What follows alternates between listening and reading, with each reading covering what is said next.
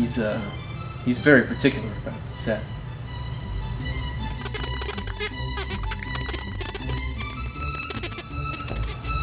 Do you think he knows the show's already started? Have we started filming the show?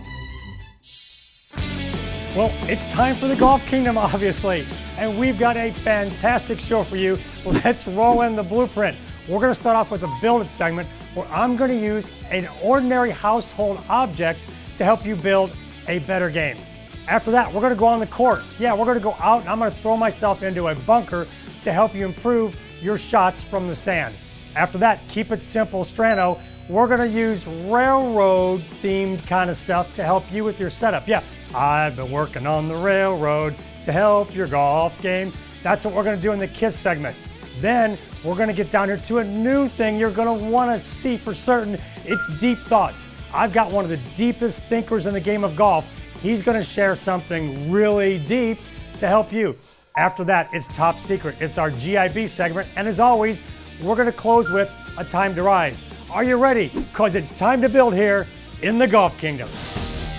The Golf Kingdom, brought to you by Essentia Insurance, TaylorMade, and Executive Air Conditioning.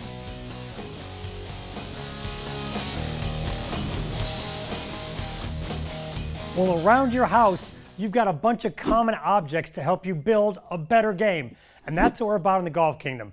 We're about helping you find things that you can use on a day-to-day basis, maybe when you can't get to the golf course, to help you improve maybe your swing, your putting, or both. And I've got a great drill, or 3 drills in fact, to help you improve your swing and your putting at the end. So let's get to building your game here. Now, what's the common error I see? I'm going to grab a golf club, and Daredevil, come to the big screen here. Let's talk about a couple common errors that we see in the golf swing. Number 1 common error is as you swing back, the club doesn't move correctly. It may move like this elbow may wing out, and we struggle to work the club on the correct angle as we go back. Another common error is we see excessive leg action as we move. This knee will move too much. Maybe the trail knee will move too much coming through. It'll move too much going back. So that's a common error. Another common error we see in putting is as you putt, you look up right away and your head moves too much. I'm going to attack all 3 with a common household object that everybody should have. I hope everybody has at home, and it's a trash can. So hopefully you've got a trash can at home, and this is something we're going to use to help you with 3 drills here on the Golf Kingdom. And we're going to start off by attacking that first thing, that thing I talked about where the club comes back and goes the wrong way and your hands and arms don't move correctly. So the way you want to do it is just grab your trash can like this, very simple, and put some stuff in it. So I had the crew put some golf balls in here, because what you want to do is as you go back, the incorrect move would be to take the trash can back and go like this where nothing comes out of it. That's that wrong move where the club's in a weird spot and your arms are kind of stuck and this elbow's winging out. You want to go back and throw whatever is in the trash can behind you. So you want to hold the trash can like this, put it down in front of you, and you want to go back and let the trash can turn and throw whatever is in the trash can out. It'll look like this, and everything will come. Well, wait a second. I said golf balls. These are vanilla-covered ding-dongs. Holy smokes. This is beautiful. It's going to be snack time in the Golf Kingdom here pretty soon. I love it. So put whatever you want in here, and as you go back, the correct move looks like this, where I'm dumping stuff out of the trash can. You can see my trail elbow gets in front of me, and I have the correct amount of arm rotation. Now, another thing you can do to fix leg action is take your trash can, put it down on the ground in front of you. Holy smokes, I'm really excited by the whole ding-dong thing here. I'm really distracted, but put the trash can down and straddle it with your legs. Now, when you swing, what you want to do is not knock the trash can around. I'll get set up. What have I got in my hand? I've got a pitching wedge in my hand, and I'm going to swing and not bump my legs in the trash can going back and through. I want to keep my legs nice and calm. I can have a little roll here, but as I go back, I'm going to try to not hit the trash can. I'm going to come through and try to not hit the trash can. It'll help you stabilize your legs. So I get set up, go back, calm legs, come through, calm legs, and turn around that trash can. It's a great way to help you calm excessive leg action in your swing. If you don't have a trash can at home and you go to the golf course to practice it, you want to take your trash can with you, You can use one of the range baskets and put it down there. Either way, it works real good at calming your leg action. Now, let's talk about helping putting and not looking up when you putt. So, get the club out of the way. I'm going to take the hard hat off because the trash can. I don't want to peek when I putt. I want to keep my eyes still and looking down at the ball. So I can get the ding-dongs out of the way here. I'm kind of really thrilled about the whole ding-dong thing. Bring a couple golf balls in. Now, when you putt and look up, it makes you move in an incorrect way. We get our head moving. It affects our shoulders. So what you're going to do simply is put the trash can on top of your head just like this. Get set up. So I'm going to look, get myself set up, lower the trash can so I can't see. Now, I'm going to hit a putt. And I can't look. I can't see what happened. The trash can keeps me from peeking. So very simple. Trash can over your head. Let yourself get, oh heck, I made the putt too. That's how good this drill is. Get set up, get your putter aimed, drop the trash can on your head and hit a putt. Keeping your head still. It'll keep you from looking up. A trash can. It's a great way to practice 3 things in your game. Correct arm action going back, correct leg action, and not peeking when you putt. So put it to good use and lower your scores on the golf course. One of the toughest shots in golf is getting in the bunker, and I love getting out in the course and sharing stuff with you that helps your game. Join me out on the golf course in the sand, and I'm going to give you a great tip to help your game. Well, one of the most aggravating shots in golf is the bunker shot, and it's one that almost everybody universally struggles with. Here's what stats tell us. The average 90 to 100 shooter, when you hit in the bunker, it takes you 5 shots to get the ball in the hole. That means in a par 3, if you hit in the bunker, you're more apt to make a 6 instead of a 4. Here's a simple thought in the bunker that'll help you get out every time. The one error I see when I'm working with your player that struggles to get out of the bunker is they never finish the front side of the swing. So they take a nice looking backswing and they come down and they kind of dump at the ball. So they kind of go like that and the ball doesn't go anywhere and the sand kind of gets to here and the ball never gets out. I want you to think about keeping your speed through the ball and finish somewhere up over here. Get your swing and the club through. Try to throw the sand a long way. It'll look like this. And the ball will come out every time. Finish. Get through. Don't dump your follow through right here. Get your follow through coming through. Knock the sand a long way. If the sand goes a long way, the ball goes a long way. So here's the wrong way. Ball doesn't go anywhere. I'm going to back up a little bit, give myself some space since I made a mess. Here's the right way. We go through and the ball comes out every time. Think about that. Follow through. Keep your speed. The ball will get out and you'll stop making 6s on par 3s and make more 3s and 4s. One of the key ways to take what you just learned to help your bunker play is to get out and practice. Grab your clubs, get out there, get in the bunker, and hit some bunker shots applying what I just taught you. And you'll find you'll get way more bunker shots up and down. Get ready for it. It's time for more myths and misconceptions of golf brought to you by my friends at Executive Air. That's why this is called It's Just Hot Air, because it's stuff out there in the golf world that's got a little hot air attached to it. Now, I've got a very famous golf quote I want to talk about. Let's bring it up on the screen right now. The quote is by Sam Snead, and he said, "I hold the club as if it's a live bird." So he always said that I hold it like it's a live bird. So we hold a live bird in our hand.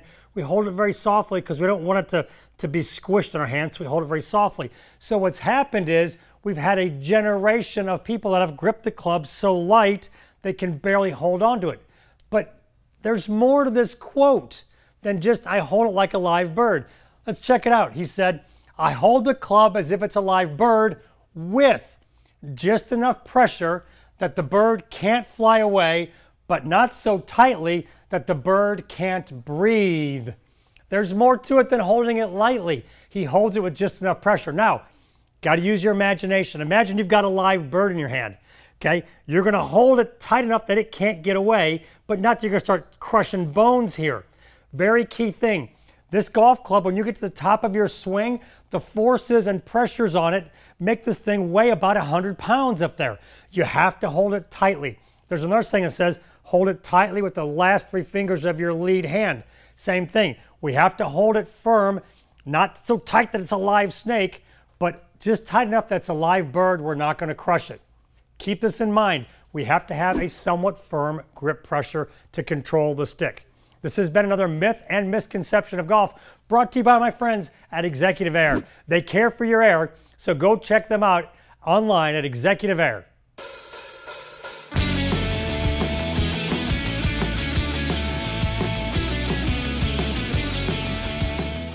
You want a golf tip that will really make this game easier? Okay, here's mine. The fastest way to get good is by finding a great coach. And the fastest way to find that person is through golfchannelacademy.com. It'll match you up with the best coaches in your area. And now you can even schedule a new student assessment. So, what are you waiting for? Schedule a training session with your local coach, Rob Strano from Strano Golf Academy in Destin, Florida at stranogolf.com. I love fitness, and I love our sponsor, PT Solutions, and we've got our own guru, Leanne, over there to help us with our golf game. What's going on, Leanne? Hey, Rob, it's a pleasure to be with you today. Well, I can't wait to see what you've got to help our players, because I know we're going to do something cool. What do you got? Okay, everyone, today we'll be talking about hip and shoulder disassociation. This is really important when you're doing moves such as chipping and putting. And I'm going to bring somebody in here to show you how it's done. So flex and rotating shoulders and hips independently. So let me show you how to do this at home. I want you to go up against the wall like you're being arrested. Okay, you've done that a time or two, haven't you? And you'll start rotating your hips while your shoulders are fixed. Okay, that's enough of that. Now turn around and you'll keep your hips still and rotate through your shoulders. And that'll help you start getting the motor control that you can do those without moving the other one. And so whether you're doing this with your hips fixed or your shoulders fixed, this will help you do these movements and help your chipping and putting game. And that's your Golf Kingdom fitness tip to help your game. Well, that was an amazing tip, but that guy looks familiar. He sure is darn handsome. And I'll tell you what, fitness is super important to that guy, to me, and to Leanne. And to get your fitness tips, be sure to visit PT Solutions online. I sure have seen a lot of golf swings in my life, and I've seen a lot of players warming up when I'm giving lessons at my academy. And one thing they universally struggle with is tempo. They don't know what speed to start back, they don't know what speed to transition and start down, and they make a mess of it, and they don't hit very many good quality shots. Well, we're going to go on a little field trip here in studio, and I'm going to show you something that you have in your home that will help you with your tempo. Come on, this is something really interesting, and you've got it. It's real simple. It's your refrigerator. This is a simple visual thought to help you get the speed right. Now, if I was hungry, I wouldn't go to the refrigerator and rip the door open like that. Whoa, oh my gosh, about 4 things almost fell out. Oh, wait a second. There's my hard hat. I was wondering where that got off to. Thanks a bunch, crew. Okay, if I'm gonna open the refrigerator, I'm gonna open it smoothly because I don't want things to fly out. If you think about your backswing starting like you're opening the refrigerator, then you have good tempo starting back. Now I'm going to explain the wrong move back in studio. Come on, let's go back in here and we're going to check this out.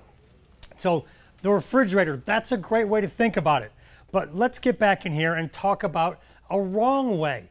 I see a lot of people start it like it's the beginning of ripping a lawnmower to start. No, we don't start like that. Remember, it's the refrigerator. We're not trying to start a lawnmower. Your backswing shouldn't start like it's a jerk. Now, Daredevil, let's go to the big screen here. I'm going to grab a golf club and I'm going to demonstrate it.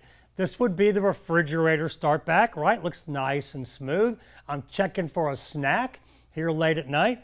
I'm not ripping it back like that. I'm not starting the lawnmower. Now, there's a simple little mental drill you can do to help you feel good tempo back, good transition tempo, and then speed and impact. And it involves using your name. Well, maybe you can use your name.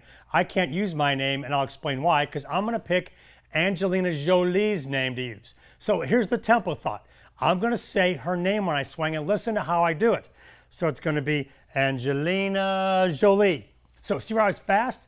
I was fast at the bottom. I was smooth. I drug out the Angelina Jolie. I can't use my name because it's got a B in the middle. It'd be Strano. Sounds like I'm hitting speed bumps. No. So Angelina Jolie gets you fast at the bottom. So use your name or pick a name. That'll give you great tempo. Jack Nicklaus's coach, Jack Grout, told him, Jack, I want you to start the swing back and start it down at the same speed. He started it back at one speed, came down the same speed, it had perfect tempo. That's a great thought that goes with our name drill and will help you have more solid contact with the golf ball every time. We go to great lengths here in the Golf Kingdom to help your game. And today, we've been working on the railroad to help figure out a way to get you to set up better. Daredevil, come to the big screen view here for me now. And I'm going to talk about a question I had the other day in a lesson where I was working with a player on setup, and they were aimed and twisted all crooked. And they actually said, I've heard about this railroad track thing at setup, but I don't understand it. I'm like, wow, the railroad track analogy has been around in golf forever as it relates to setting up to the golf ball to hit a good shot. So I've kind of set that up here. We've got the train going to really drive home. If you can focus on railroad tracks, it can help you set up better. And I've got a big chunk of track here that I'm going to show you. If I take this big chunk of track and point it at the camera, you can see the rails go off in the distance and they're parallel. The thing is, when they get way out in the distance, like at the horizon, it'll look like they come together at one point. But that's not what happens. They always stay parallel and apart. And that's the way you want to think when you hit a golf ball. You want to think this inside rail right here, that's your shoulders, your feet, your hips. The outside rail is your target line. That's where I'm going to aim the club face. That's where I want the ball to launch on, kind of. So it's inside rail is your body, outside rail is your target line, and they look like two parallel pieces of track. Okay, now let's look at it here on the floor. I've put down my Bubba Sticks alignment sticks. You can see they're parallel here. When I get in here, I want to set my feet so that my toes are equal distance from the stick. Get my hips to match. Now you got to watch out because we kind of get ourselves knocked out of alignment. That's why chiropractors have jobs to get us back in alignment. So use a club, get in there with your alignment stick, put this on your hip bones and see, okay, that's parallel there. Come up to your shoulders. Okay, that's parallel there. Now bring the club down in front of you, get your setup, and make sure as you look down, that club face is pointed down the outside rail of the track. My body's on the inside, my club face is on the outside. Now people ask me, how do I know if the club's pointed there? Well, if you have an alignment stick you're standing over here, the club face scoring lines will be perpendicular to your stick, so they'll make a 90-degree angle. So I get myself parallel to the inside stick, I get set up and make my scoring lines perpendicular to the outside stick, and they're pointed right where I want to go. The railroad track analogy. Use that when you practice golf and setup.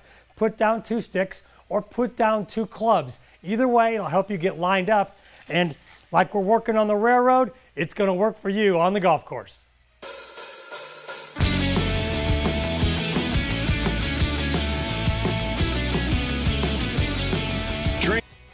Alexa, open Golf Kingdom. Welcome to Golf Kingdom. Here's your golf tip of the day. Welcome to the Golf Kingdom. I am your host, Rob Strano, and here is today's Pro Pointer. Alexa, stop. If you want more pro pointers from me via your Amazon-enabled skill at the Golf Kingdom, be sure to go there and enable it. Every day I give you a new tip free with your Amazon-enabled device. So enable the Golf Kingdom and you'll get a tip from me, your host, Rob Strano, every day. This is former NBA player Jason Jackson. It's time to bid on the Golf Kingdom.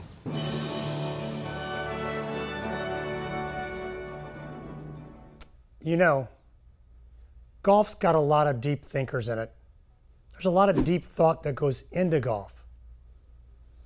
Having been a player for a long time, I know a lot of these people. And you know what?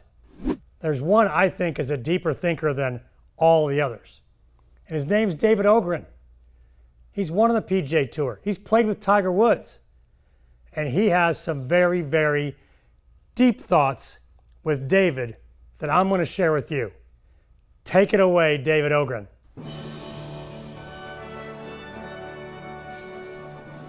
I watch a lot of young golfers, and I see a lot of good golf swings.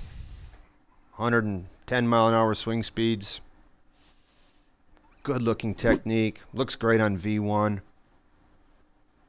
And then I was out at the golf course one day, 11 o'clock in the morning, mind you, and there's this kid putting, and he's putting, and I sat there and watched him. This kid's gone on to play D1 golf, and it got me thinking about me and how I kind of got good. And I loved to putt. I would putt and putt and putt and putt. And so now as I'm looking around town trying to find that one person, I'm looking for the one kid that likes to go out there and putt. That's it. You gotta love to chip and putt, especially putt. Yeah, that kid in town that's always on the putting green, that's the one you want. You know, I told you he was a deep thinker. He's got the wheels turning now as I think about deep thoughts with David and what he just talked about. For more from David Ogrin, go visit davidogrin.com, or if you're near San Antonio, Texas, drop in at his academy in New Braunfels and take a lesson from him. Welcome to GIB headquarters. I am Special Agent R, and this is the top secret stuff of golf that only the tour players know, and I'm going to share with you. Yes, you're always wondering what we're talking about on the practice range when you're behind the ropes and we're up there on our own. We are sharing the top secret stuff of golf that you don't know that we know. And I'm here at GIB headquarters to share with you the stuff that only the best players in the world know. And what I'm going to do is I'm going to talk about wedges and things you don't know about a wedge that we know as tour players. Let's get right down to it. What you don't know that we know about wedges is that when you set a wedge down and you have it square, the sweet spot of the club is the middle. A square club face, the sweet spot is in the middle. But when you open the face to hit a lob shot or an open-faced little wedge shot, two things happen. And that's what we know here in GIB headquarters that I'm sharing with you. Square face. When you open it, two things happen. Number one is you create the ability to get more spin by clipping it off there. The second thing that happens when you open the face is the sweet spot moves out to the toe. I have the new high toe TaylorMade wedge here, and the grooves on the wedge go all the way out to the toe. There's no blank spot out over here anymore. And you know why that is? Once again, this is the top secret stuff. The reason why TaylorMade has the lines going all the way out here is because Dustin Johnson found that when he opened the face, he was actually hitting the ball out here where there were no grooves. So they extended the grooves out because when he opens it, the sweet spot moves out. Keep in mind, if you're opening the wedge, don't try to hit it in the center here. That's where you're probably shanking it from. Open it and expect to make your contact more out towards the toe. That's why when you look at a really, really great player's wedge, you'll have a wear mark from the center out towards the toe. You won't have that nice little dime spot in the middle. It'll go from here out to the toe. This has been what the tour players know. From here in GIB headquarters, I'm Special Agent R. This is the top secret stuff of golf. Today, we talked wedges on how to get the sweet spot in the right place when you open the face. Okay, it is time to rise. And I've got something I really, really want to share with you. It's really passionate to me. It's about the meritocracy of life and golf. Anything that is worthwhile is earned. It's never given to you. You think about that first car. If it was given to you, maybe it didn't have the value it did if you bought your first car because you were invested in it. Anytime you invest in something and put your passion into it and your life into it, it gets at a greater value. Let's talk about your golf game. Man, if you put hours and hours and hours of practice in, that's got value to it. You get what you earned out of it. You know, what's interesting in golf is the PGA Tour is still one of the few meritocracies in the world where, doggone it, you play good, you have some wins, you're going to get what you deserve. There's no give on the PGA Tour. You're not given a free cut. You've got to earn it and get out there and do it. Same thing with life. Anything worthwhile, you got to go get it. You got to get after it. And that's where practice comes in. I always say when I see someone throw a club or I see someone get mad, that plays once a month and practices once a month.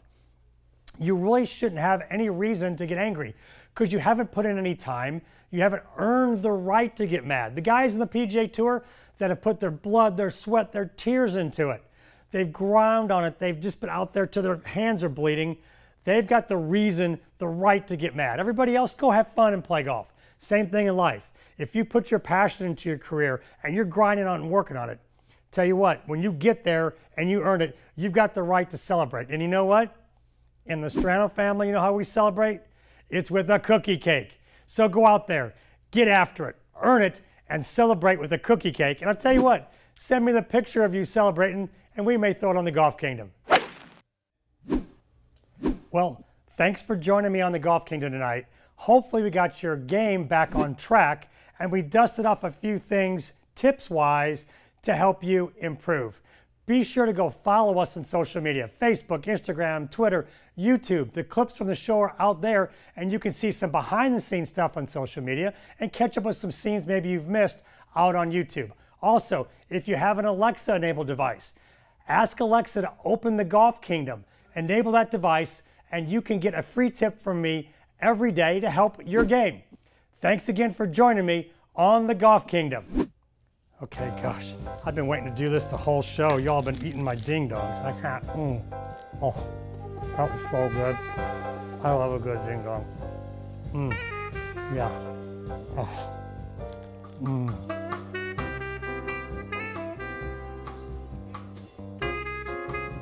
This is so good.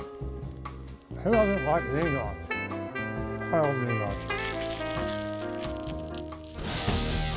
The Golf Kingdom, brought to you by Essentia Insurance, Tailor Made, and Executive Air Conditioning.